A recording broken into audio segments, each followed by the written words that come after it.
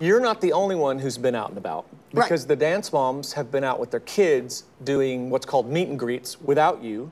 Yes. And I understand. I don't know if it's so much without me or behind my back. Oh. Let me explain what a meet and greet is, because I don't think they really know.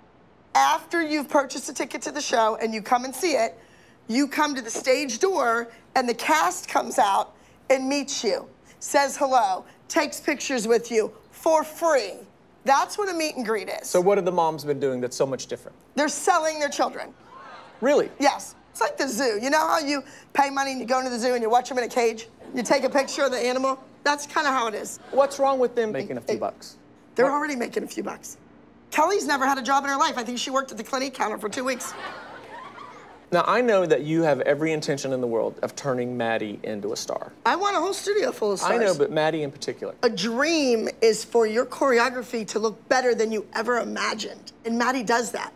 She takes it and she makes it her own. Not too many kids do that. All right, let's see who else has a question for you. Yes? I was wondering currently, is Melissa's loyalty to you or the other moms?